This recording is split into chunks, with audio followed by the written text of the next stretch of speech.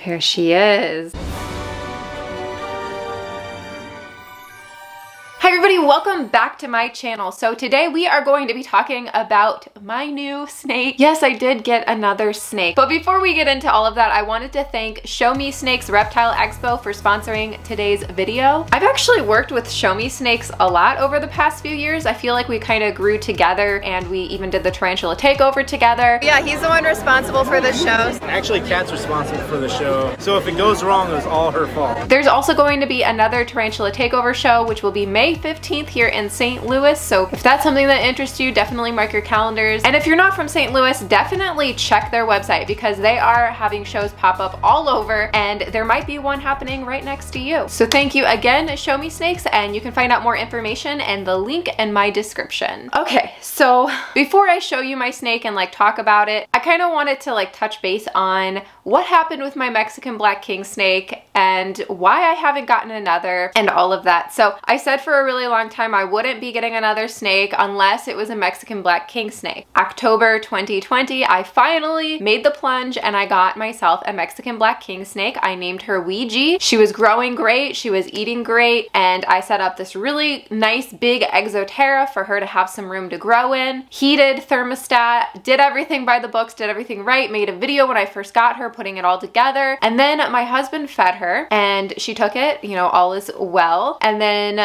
the next feeding comes up and we find her dead with her last meal next to her. So we can kind of see that she must have taken her last meal and then regurgitated it and then died. It seems like it was like a total freak thing. It doesn't seem like something that happens often. I mean, regurgitation can happen for a number of reasons, but typically it's not like a fatal thing. And I mean, the way we found her, we just kind of thought that maybe something went wrong on the way out. I mean, that was our best guess. It's kind of hard to tell. I get asked all the time how my Mexican Black Kingsnake Ouija is doing. I was asked a lot in my All My Pets video where it was all my pets besides my spiders when I talked about all my snakes and all that. A lot of people commented asking me what happened to her because they noticed that she was not in that video, and I just kind of kept directing people to that post. But yeah, so that is what happened and why I don't have a Mexican Black Kingsnake anymore. And I talked on Instagram about maybe getting another sometime down the line. So a couple weeks ago was the NARBC meet and greet Reptile Expo thing that I went to, and I actually did do quite a little bit of window shopping specifically for snakes. And I really wanted to get like a Mexican Black Kingsnake. In fact, I saw a couple that were really tempting, but I just wasn't like exactly prepared or ready or whatever. It wasn't right. You know what I'm saying? Like sometimes you're looking for an animal and you find that animal and it just does not feel right. That's how it felt. So I found a couple Mexican Black Kingsnakes among other snakes that I really liked, and I thought about getting them, but I ultimately ended up not buying any snakes at all at that expo. It's not that I don't want another Mexican Black Kingsnake, it's that I just am not,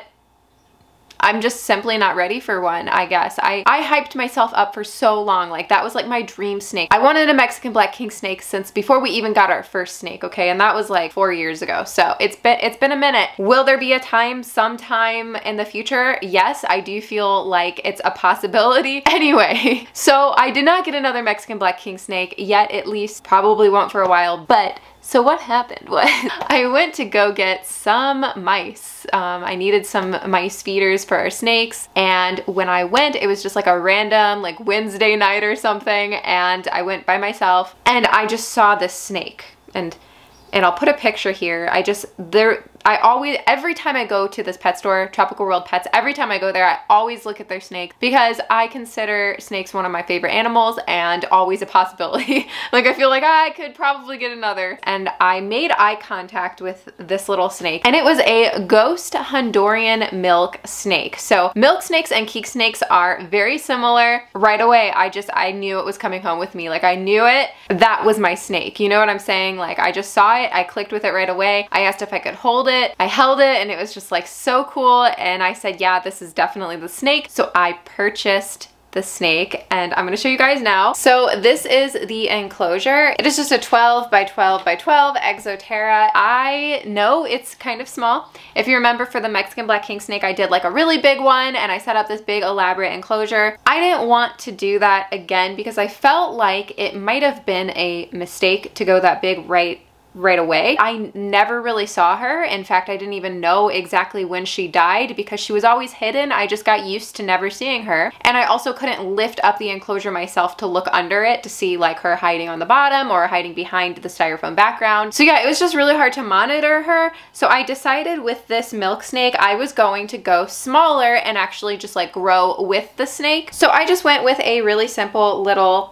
Exoterra, lots of substrate, so like don't get me wrong, she still has plenty of room to hide, and she does. It's really hard for me to find her, but the good thing about this is that I can actually peek. She likes to hide right back here and the styrofoam a lot, so like that's usually my first place to look, and that's where she was just now when I took her out, but she saw the light and decided to hide. So we're gonna have to dig her out a little bit. We fed her for the first time about 3 days ago, and she did take a pinky with no issues, which is really awesome. It's always really reassuring when they eat and they don't like hesitate.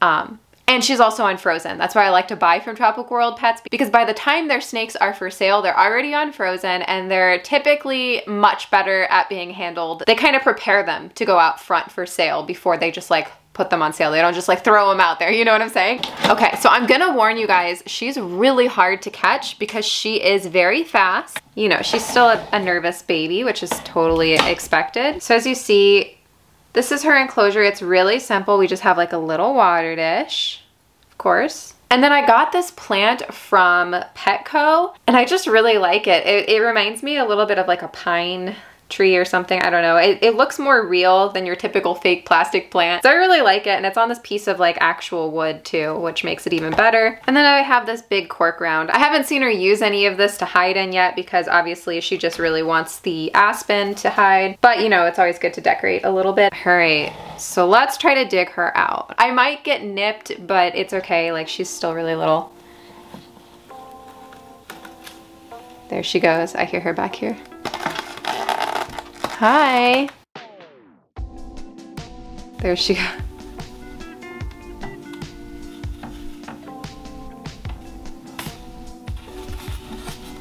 See how fast she goes?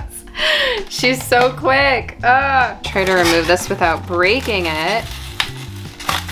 Because I do actually like that she hides back there, because then at least I like know the first place to look. So I'm not gonna like leave that out or anything. Here she is. Oh, you're good. You're good. It's so hard to get her to hold still long enough, but if you look at her little face, I love that black stripe over her eyes. I just love her like black and white, and like she's pink also. So I actually decided to name her Mimikyu.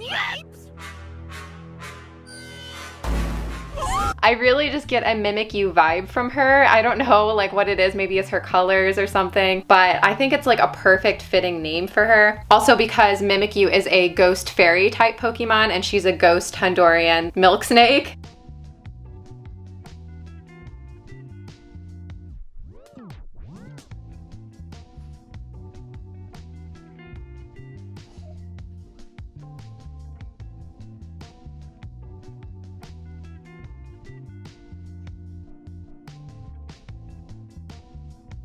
As you see, she really calms down. The more you handle her, the more she just calms down.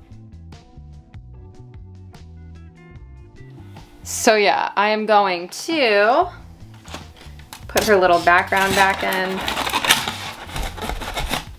since that's where she likes to hide most. See how good she's being? Oh, I do see a poop in here also. She has a good little poop in there. And her water dish.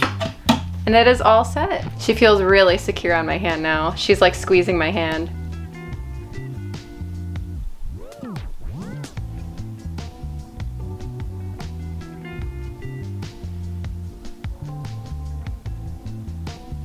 All right, so what a good girl. Let's go ahead and let her go back in her little, yep. There she goes. Right to digging.